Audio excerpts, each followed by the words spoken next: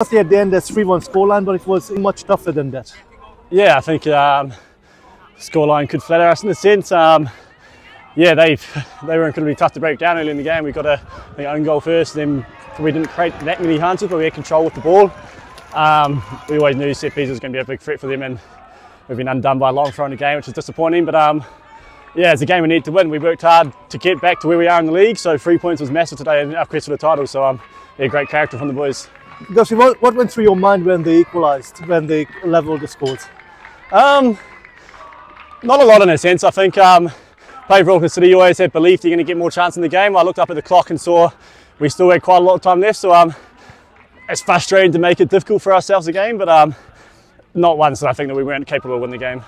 And you made the difference again, coming off the bench and scored a beauty. You must be pleased with that. Yeah, no, absolutely. I think yeah, I think I come on at 1-0 up, sort of thing like that. So probably expecting to see the game out. So yeah, I think every player in our team, we've got lots of great depth. So we always, when the subs go on, to try and make an impact and change the game. And yeah, I think our subs did make a little bit of an impact today. And Rise's goal put the icing on the cake at the end.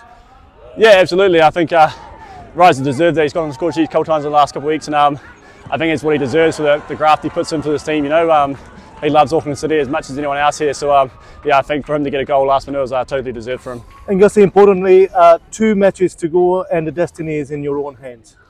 Yeah, I think that's all we ask for. You know, every competition we compete in, we want it to be in our control. You know, we don't want to rely on other results and other teams. So it's fully in our control, and it's up to us to grab by 2 hands and win another title.